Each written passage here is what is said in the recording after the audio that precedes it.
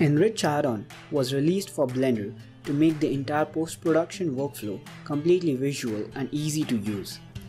With the powerful filters, Enrich add-on allows you to add any sort of effect to your render.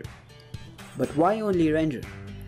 When I had first launched the Enrich add-on, just after a few days, I got many requests by the users that they wanted to edit external images and videos.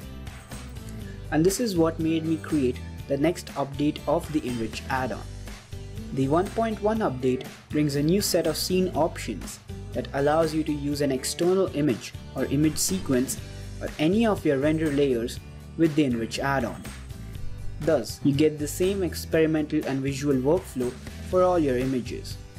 This makes the add-on really versatile and universal with nearly all the options available to use with your external image. 1.1 update is not just that.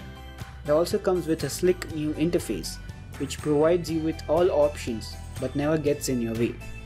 The settings are cleaner and closer to the real-world values. The Smart Enrich panel provides you those options first that you need the most. You would also notice the new thumbnails for the presets, which make the presets more understandable.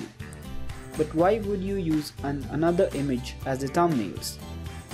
That is why this update brings the option to use your render as thumbnails for the presets. So you could quickly have a glance through all the presets and how it would look like on your render. The preset management system is also improved.